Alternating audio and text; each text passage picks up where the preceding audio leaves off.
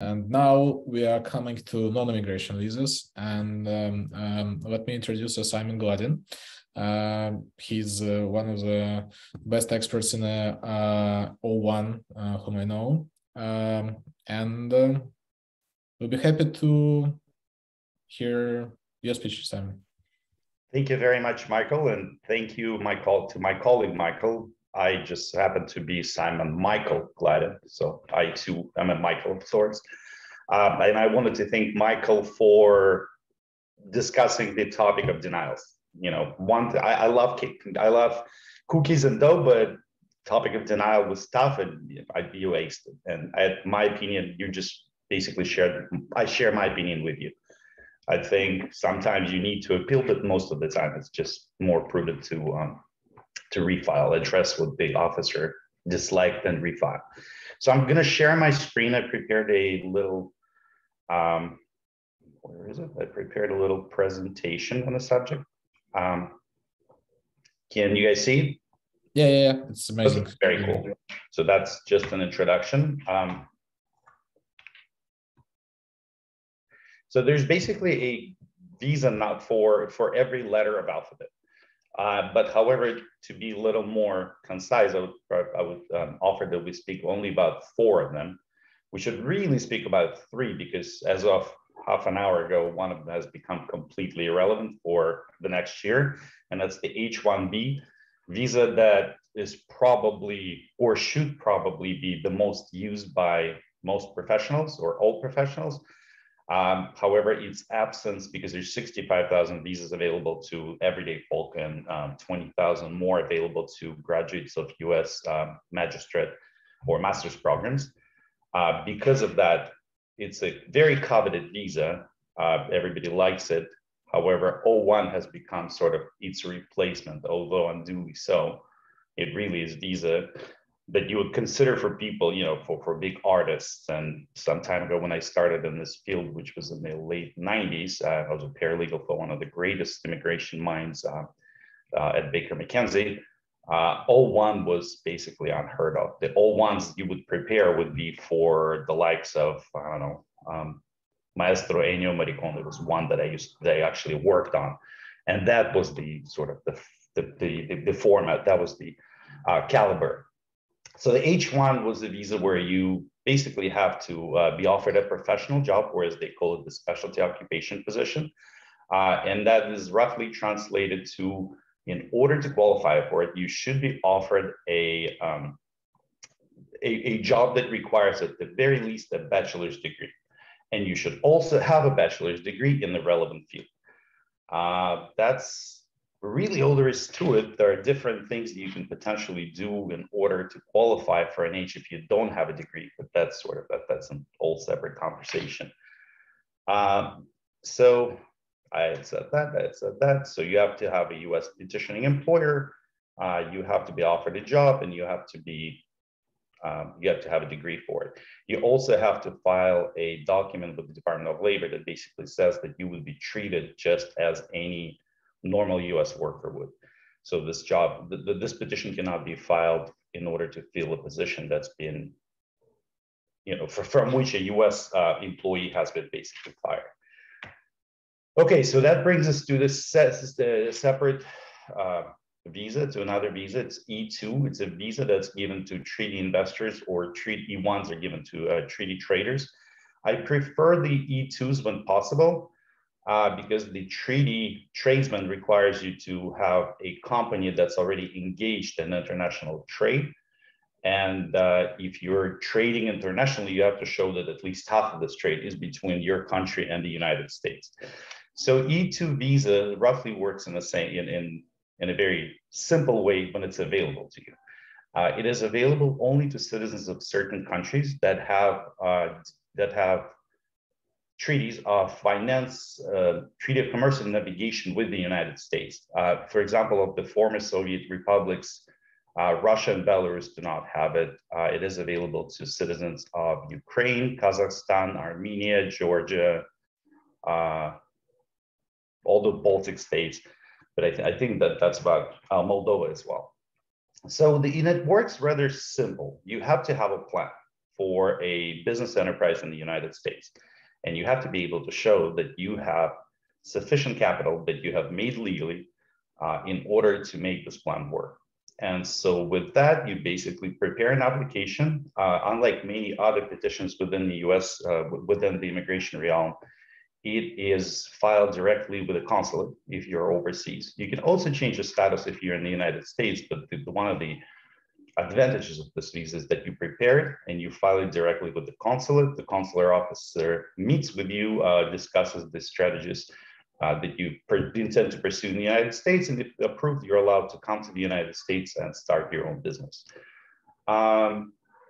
Not only can the investor himself come and work for this company, but people from the same country can also come and work for this company in executive, supervisory, or specialized knowledge positions. So basically, a company, if it's 50% or more, they say it has to be owned and controlled by the citizens of the country.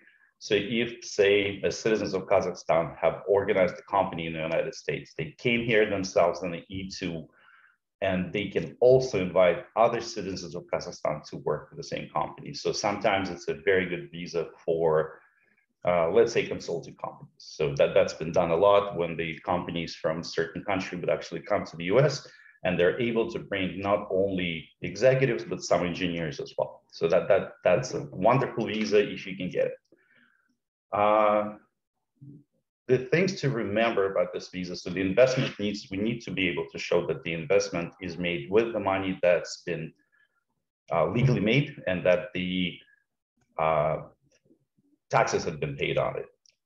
So sometimes, and it's unfortunately true with many of the countries of the former Soviet Union, where they use this term that I love a lot, optimization of taxation. We're unable to do this because people are unable to show that the money that they have made and put aside for this business have been made legally. There are ways to handle this. Sometimes when, and I don't presume that people made the money illegally, it's just the problem of showing whether or not it's been, legalized. So sometimes it's difficult to show that you have a trail of money where they came from, that the taxes have been paid on them and so forth. So sometimes you can do things like take a loan. The only thing you cannot take a loan or support this loan, you cannot support this loan by the equity of your company in the US. So sometimes people do things like they, loan or they put the security for their loan could be their real estate overseas. So we've done that a lot. The enterprise also has to be non-marginal, and the marginal enterprise is such that is only able to support the livelihood of the investor and his family. So either this company has to have a potential to make really good money within the first 2 to 5 years, or you have to hire other people to work there. So thereby more people are being supported by this enterprise. Okay, so that takes us to another visa. If you guys want, I'll make this presentation available so you can read it. There's a lot of fine print on it. The L1A visa, and it's a visa that's actually, I would say it's probably my second favorite visa nowadays. Probably, or rather not mine, but my clients. People often call me with the questions about O1. But this is the second visa that's available to citizens of all countries if you have a certain intra-national or multinational business. So the way that it works is you have to have an office overseas where you work in a managerial or, again, a specialized knowledge capacity. You have to have done it for at least 1 year within the last 3 years. And then you can either put together a new office in the United States and come manage it, or if this relationship had already existed, you can come and work for the company in the United States already. You don't have to create a new company if the company had already existed. So the way that it's handled, if you're coming to work for a new office, you could get a visa for 1 year. And in 1 year, you have to show to the USCIS that your business is, well, it's not thriving, then it's already operational. and that you already are a manager and executive in the US company as well. And then they will extend it for 3 more periods of 2 years each, so for the maximum of 7 years. If you're coming to work in an L1B classification, which is a professional employee with specialized knowledge, you can only get it for 5 years. So the things to remember, so what you have to have is you have to have a US employer, and it has to have, it really doesn't, it says 4 different forms of a relationship with an overseas office. So either one company is a parent company of the other. So either the US company owns 50% or more of the overseas company, or the overseas company owns 50% or more of the US company.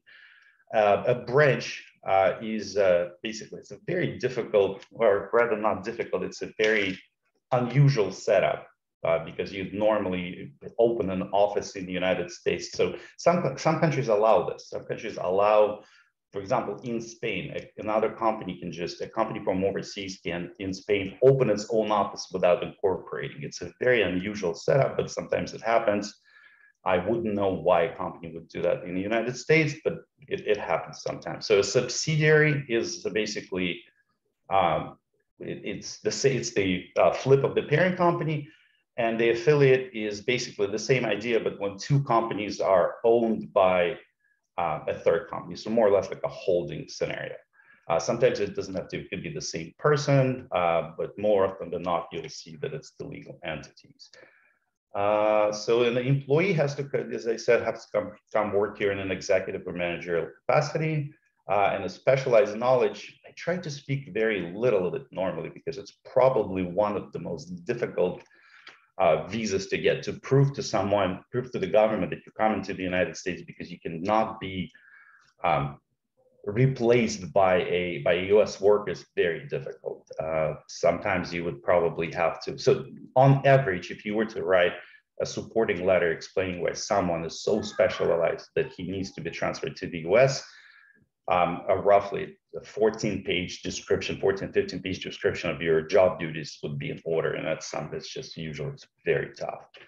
And that finally brings us to my favorite visa, or rather the favorite visa of those who participate in Nikita's Telegram channel, which is very, very educational. It's the visa that's given to people that have extraordinary abilities in business, arts, science, sports, or academics. In order for you to qualify for it, you have to prove that you are one of the few top percent of the people working in your profession. And then I actually underscore that you're one of the small percentage of those who are risen to the very top of the field. So you have to prove 3 of the 8 criteria in order to qualify for it, or rather they say you have to have won a major national or international prize, such as the Nobel Prize, but thankfully they put the semicolon after that and say, or you must prove that you have 3 of the following 8 criteria in order to qualify.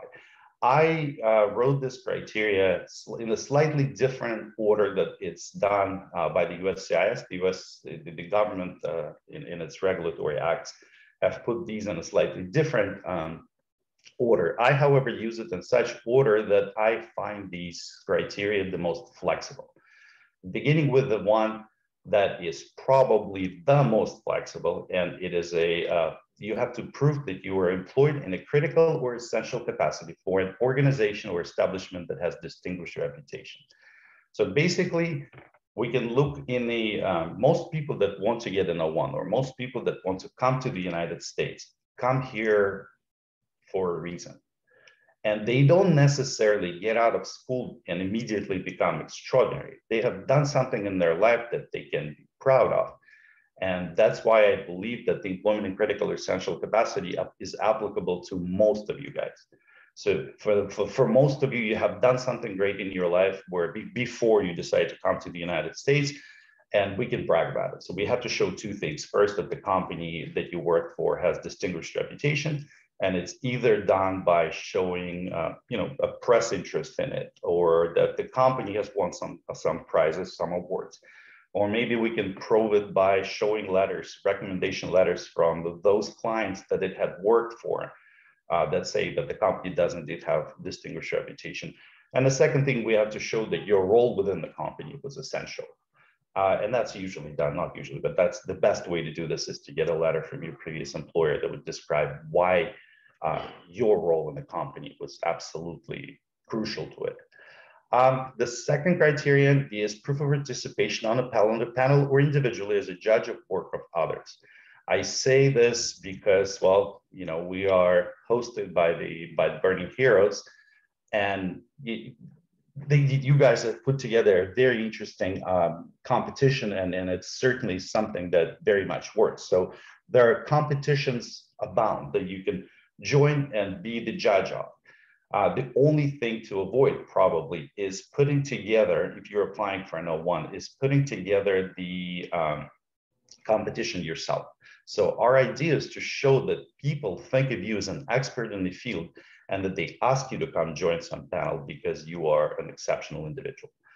The other things that we had certainly used here, for example, things like sometimes we would use a letter from a VC, for example, who would write to us that he uses expertise of our O1 beneficiary in order to show, you know, so basically, if you can imagine, a VC is asked for money, he doesn't know much about the field, so he needs to rely on the opinion of an expert in the field. And if he invites you as such an expert and can show us it, can write us a letter about it, that also works.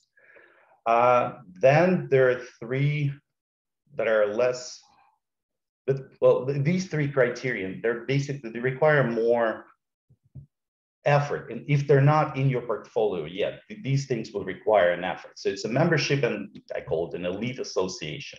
The word association should really be used very liberally. It doesn't necessarily mean that it should be an organization that's already been registered with the government, that has its bylaws, and somehow this is an association that, you know, puts out its rules and how to become a member of it.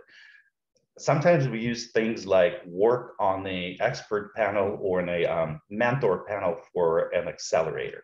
So like a startup accelerator, they have a certain number of people that they invite to mentor the startup founders. And if we can get a letter from an accelerator that says, well, we are very selective in finding whom we want to work for us as a mentor, then we can use that letter and show that you are a member of an association. We've also previously used, I don't like using it so much anymore, but sometimes we would, letters from like elite accelerators where your own startup have gone through. So sometimes we've used it previously for places like 500 startups, and we've used it with people from the, what's that great, the Y Combinator, some other ones. The government, you know, sometimes, as Michael was pointing out, they have this wonderful thing called their request for evidence, which they often send to you. And much like the denial, it has in it reasons why they put together reasons why they don't believe you'd qualify for it. And sometimes in the RFEs, I had seen where they say things like, well, being a member of an accelerator isn't really a big accomplishment, besides it's your company and not you. There's still arguments to be made about it, but other ways to satisfy this requirement may be actually being a member of an association that on its face is not very glamorous, but within that association, you could be on a certain panel that elects people. For example, we had someone who was a member of IEEE in Russia, which is called something slightly different. But within that organization, he was on a committee that presided over like what sort of education is needed to be an electrical engineer, what sort of education is needed elsewhere. So we were able to make an argument that because to get on that committee, you had to have had a vote by others, then it qualified as such an elite association. Then the two following criteria are basically a mirror image of one another. You have to show that you have published papers and the materials that you authored, and that you published them in magazines that have either scientific magazines if you are a scientist or were a scientist before becoming an entrepreneur, for example, or if you are an entrepreneur and you've published in such but it's not necessarily scientific publications, not specifically scientific media, but maybe it's business related media. So the Forbeses of this world, they certainly work, and there's a balance to be had. So sometimes people ask me, well, should I publish it there or should I not? Should I waste the time on writing these articles? It's a question that I can't really answer very often, because it's really, you need to look into how difficult it is for you to write, and how many people would actually be interested in hearing what you have to say. And a mirror even image of it is there are published materials in the very same professional or major trade journals about you and your work. Very often people rely on articles written about your company. That's not necessarily helpful. So these need to be, at the very least, mention you by name. So the companies, articles about the companies are great for the first criterion, where we argue that you had worked for companies that have distinguished reputation, but in this, it has to be about you and your work. And then following the last three criterion, which I don't very often, we use them all the time, we just don't necessarily rely on them. Specifically, the contribution of major significance in the field. You never really know what that means, and I honestly don't. But sometimes things that we would post here would be patents that a person had authored and had licensed to another company, for example. And it backfires at times. So I had someone who had, if I'm not mistaken, like 35, he co-authored 35 patents that we've submitted as evidence of contribution of major significance. And the government came back to us saying, in an RFE, we won afterwards, but in an RFE, it says, well, in itself, it doesn't really say much about him. And we've argued otherwise, and we won that there were other criteria. Then there's the evidence of high salary remuneration. So basically, you get paid well. The government had applied a very improper standard to it. And at least 2 RFEs that I had seen, they wrote back to us saying, well, it's fine that they've done so well in the past, but please show to us that the person will be getting paid, more than normally in the United States. This isn't how the regulations are written, so we've successfully argued back. The way to prove this is to basically show your tax information, your tax returns, and then show some sort of a statistical study that shows what people in your profession would normally get paid. And the last one is the evidence of the receipt of nationally and internationally recognized prizes, which are lesser than Nobel Prize. Also, it's very difficult because for the entrepreneurs, not many competitions are held. However, we would certainly consider everything. One of my favorite things to do in this, however, USS used to have on its website an explanation of what could be used to satisfy various criteria of O1. They've taken it down since, however, the web archives that kept this. And in it, it says, if you can show that a VC gave your company a certain grant or a certain investment, and we can prove that it's given to you because you as a founder had done something great, they can actually be considered a prize or award. I think that pretty much completes. Michael said that we should probably also talk about the P1 visa. P1 visas are available either to extraordinary athletes, or it's also available to international groups coming here, musicians, entertainers coming to here to work, to basically put out concerts. The P1 visa is great. I've done many of them in my life. The one thing that O1's probably more beneficial, it's very similar to O1. The one thing that the O1's better at is if you mostly come to the United States to train and not so much, if you're an athlete, if you come in here to train, but not so much perform because your competition's held elsewhere, you'd probably get an O1. So the O1 is maybe slightly more difficult to get, but it is a little more, it incorporates more, it allows you to do more. So that's my speech as I prepared it. We have about 5 minutes, and I'm hoping you guys have things to ask. Thank you very much, Simon. Guys, do you have any questions? You can ask it personally or write it down on the chat. If you're thinking about the question, so I'm gonna ask myself. So what's your people who open up a company, which way you suggest, like O1 visa, more like L1 or EB1 to come to the States and doing a business? Well, I mean, that very much depends on what it is that you're planning to do. So if you're, and again, visas, like if you're from a country that allows you to have an E2 visa, which, you know, there are many. You could probably go online. You not probably, but you could go online to the Department of State's website and see all visas available for your particular country. So the E2 is probably the quickest to get if you can get it. The L1 is good when you're being transferred from a company overseas to the company in the US. So not a lot of companies are there.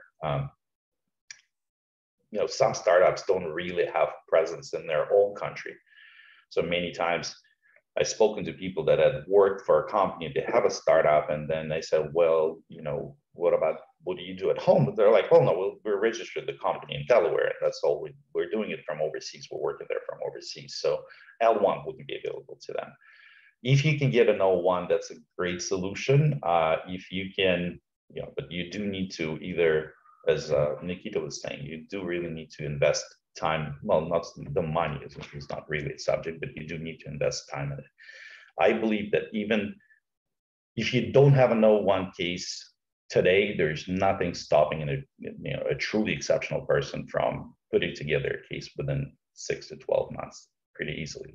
But otherwise, you probably aren't very exceptional in India. And EB1, of course, is a great, you know, Michael has spoken about them. If you can get it, the O1 is probably a little easier to get than EB11, which is its green card version. But a lot of people do qualify for it. And, you know, O1 doesn't guarantee, but it's probably a good, you know, testing stone, so to see if you've qualified for it or not. Sure, thanks a lot. And I've heard a lot of time about like income. Question, like, so like, is there any official amount of the money you should earn per year while you're like on a O1 visa, or it's not? No? And I recommend not, you know, unless if you're a startup, or you probably has a very defined you know, budget to work with. I always say don't promise too much. Rather, it's always okay to pay more than you said. It's never okay to pay less. And so, you know, unless it's true, unless you're invited to work for a company that is prepared to pay you hundreds of thousands of dollars, I don't believe that. No, but for example, like you earning like, I don't know, like 30,000. I've heard about like a 60. So it's. I usually use 60 would be the number I would normally recommend, although it's not discussed anywhere. There's no requirement for you to get paid that much. I think it's just a kind of a. So do you know any cases that the UCIS, after all, when you apply for a EB1 after O1, or when you prolong O1, ask you like, you're extraordinary guy and you're earning only like a 30,000 per year? Like, what's happening? It's, you know, it's a startup that you found. You're about to run it. If you get paid in equity, that's also fine. I had never once had a case returned to me, or any additional information be requested for a case where the money was a subject. So no. Is it possible that the government can come back and say how like everybody, and you also mentioned like 60,000, 60K come up, like what it stands for? Is it like? In all honesty, I don't know. It's just kind of a rounded number that I recommended. But there's no requirement for it. There's absolutely no requirement that you get paid. You can get paid in equity because you're a startup founder. I see. Okay, guys, do you have any question to Simon?